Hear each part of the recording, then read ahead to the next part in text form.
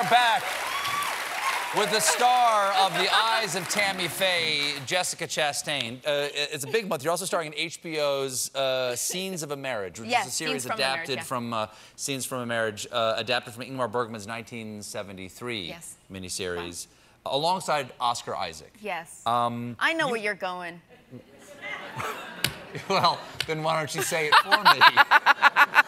Is that you guys go way back. You're You're old friends. Yes. So there's nothing to be made of the footage I'm about to roll. No, we went to college together and you're both at Juilliard. Juilliard, exactly. You're both in loving relationships with other people. We're both married to other people. And it's going great. We've been friends for more than 20 years.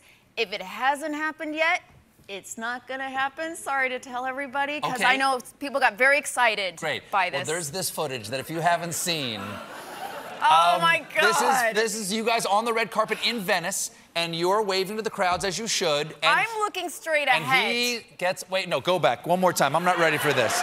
Go back, Jimmy. Start over. Steven. Start at the beginning. Roll it again. I'm looking. Look at him. There you go. No. There you go. It's a slow motion. It's a slow motion video, and I'm looking straight ahead. Didn't even realize what he was doing until the photographers laughed. I'm not saying that you're getting lost in Oscar Isaac. I'm saying Oscar Isaac is getting lost in Jessica Chastain. This armpit area.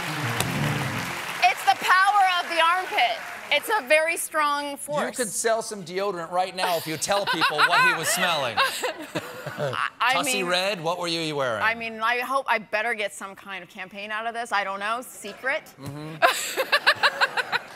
Well, it's lovely to see you. Thank you so much for being here again. The movie is fantastic, and your performance is incredible. Oh, I appreciate that. Thank you. The Eyes of Tammy Faye is in theaters this weekend, and Scenes from a Marriage is on HBO. Jessica Chastain, everybody. We'll be right back with Broadway legend